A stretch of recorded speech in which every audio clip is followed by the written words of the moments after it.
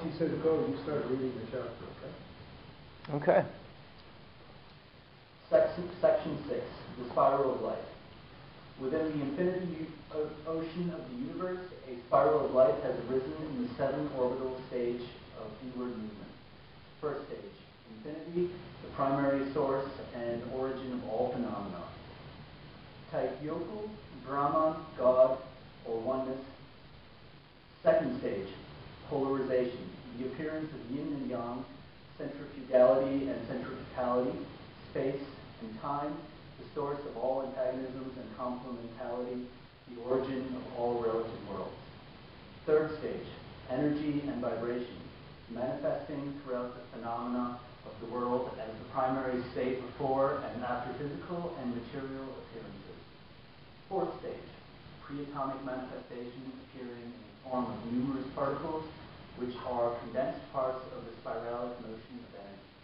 Fifth stage, the world of elements, formed by the spiralic gathering of many pre-atomic particles manifesting into atomic structure.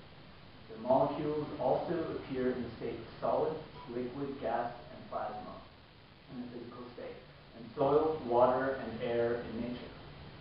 Sixth stage, the world of vegetables, organic manifestations of a part of the world of elements charged electromagnetically, growing and decaying between expanding and contracting forces upon the surface of the earth. Seventh stage, the animal world, which has transformed out of the vegetable world as more highly charged and activated, therefore independent life phenomena. As its latest development, our mankind has evolved as the most intensely organized active species, both physically and mentally. Right. So can you, if we ask you to make a drawing of that on the blackboard, can you reproduce that on the board? Let's give it a try. You can take this up with you as easy as that.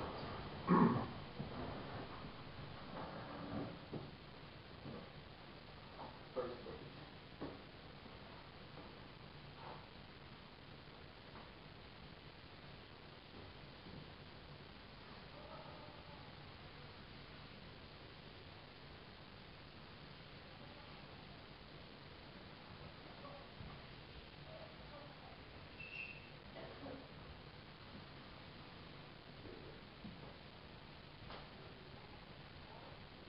So that shows the whole spiral process, right? Yang becoming yang, becoming more condensed, and then going back and becoming yang. Yeah. So explain each one. First stage.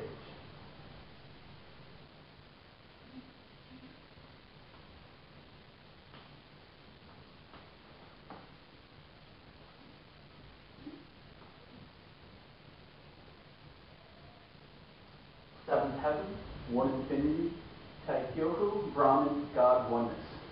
The beginnings of energy before it condenses or contracts into any. Before any movement takes place. Mm-hmm. Maybe draw an infinity side to that first stage, right? Right there. First stage. Second stage.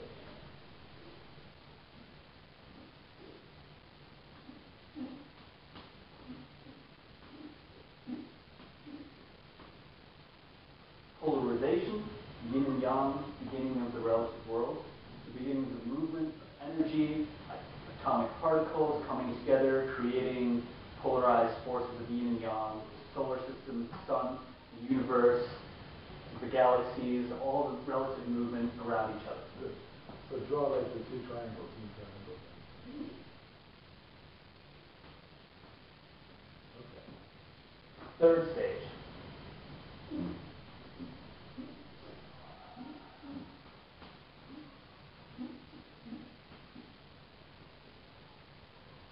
Energy and vibration, beginning of the phenomenal world. Movement, right? Actual movement. Actual movement, beginnings of planetary surfaces. That we move, right?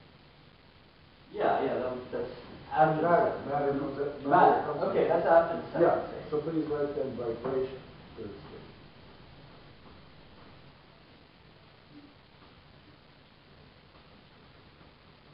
All right, good.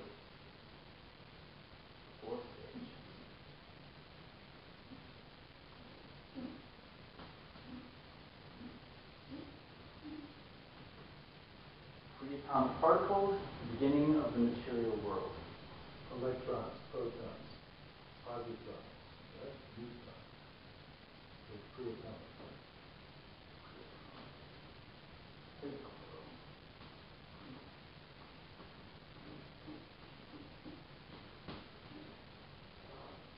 Fifth stage. World of elements and physical nature.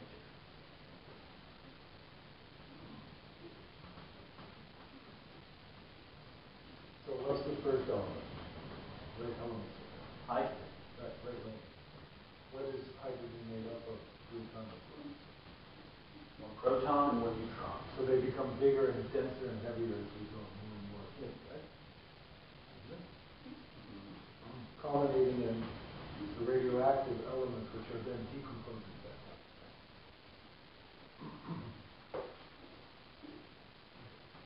Sixth stage.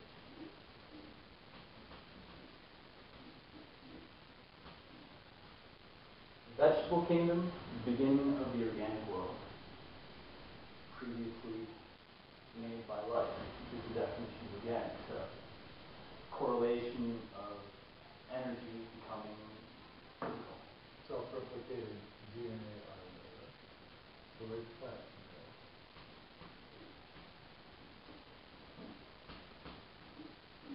And final seventh stage.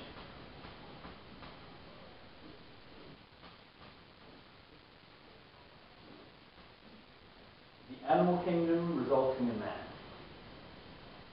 So human.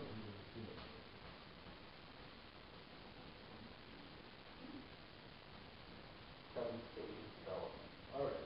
So now I have to put the book down and answer a few questions. Right? Please show us there where the solar system comes in. Where does it fit?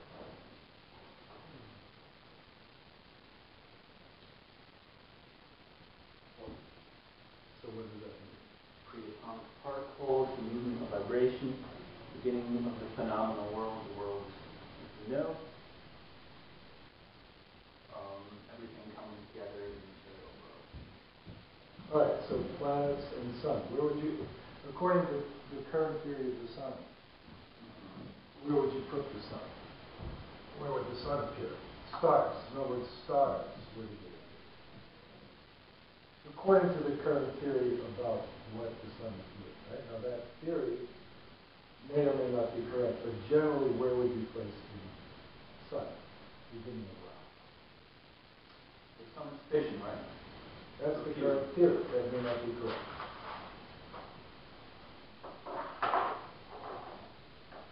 The world of elements, where they come together. So there's a reaction. Sun is made up largely of hydrogen. That's what they say. Converting into helium. That's the current theory, which may not be true. So in any case, the sun and solar system begins here, right? Isn't it? How about the Earth? Earth is right. Beginning, well, the Earth as a planet without life would also be in the fifth stage, the world of elements and physical nature. Good. Elements initially, right? Initially. Inorganic initially. In terms of evolution, that's about 3 to 7 billion years ago, before life. What is the estimated age of the Earth? 10, 12 billion? Anybody know? Life is about 3.5 billion. 10 billion, let's take it. So 10 billion years ago, again, out of that pre-atomic the mix, right? Matrix, the Earth began to appear.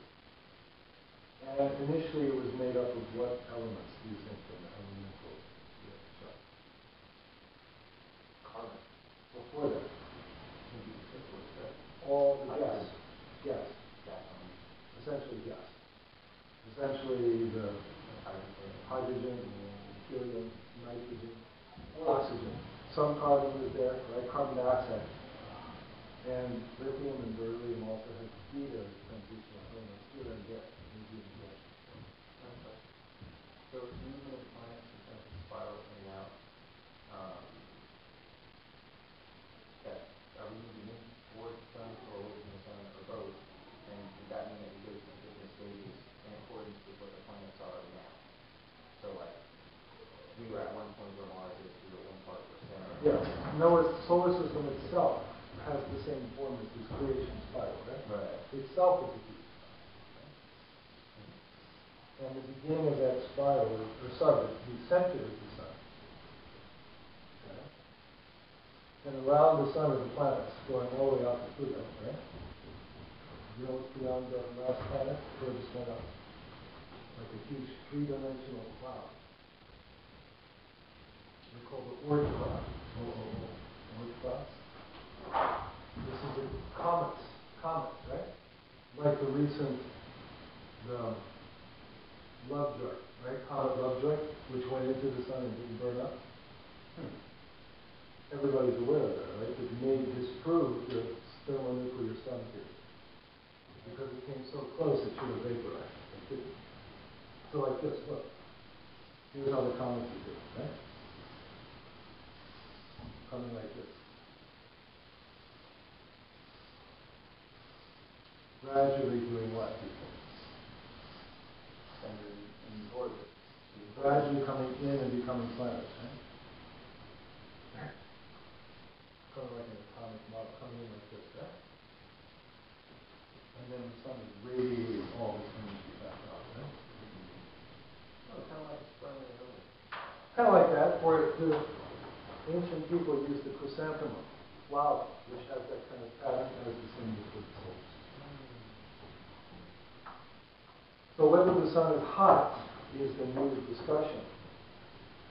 Whether the sun is an independent body, thermonuclear reacting and generating heat independently, or whether the sun is a big positively charged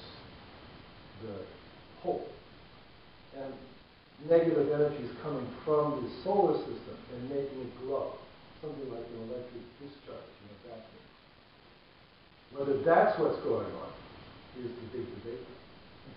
And the Lovejoy comet was focusing that debate because normally if a comet comes in close to the sun, this was about 128,000 kilometers from the surface of the sun, it would vaporize, right? If that's a thermonuclear reactor, right? Well, the theory is like a million degrees. Yeah, it's like a reactor, like a hydrogen bomb, right? But it didn't. And this comet's made mostly of water, of ice, which is very susceptible to high temperature, right? Very low melting temperature. So it came out. So maybe this is not a thermonuclear reactor. That whole notion is backwards and wrong. That completely upsets our modern view of life, right? It would be a much more natural, more peaceful process of electric energy, electric plasmic energy going on. All right, then next, where is biological life? Sixth stage. And then human life, right? Animal life. What's the relation between plants and animals in this planetary environment? What's the relation? The animals come out of it and survive off the planet, which survive off the sun. All right, so plants are able to convert inorganic, the soil, elements, air, right, water, minerals, sunlight, and energy directly into biological life. Animals can't do that. Animals have to depend on plants to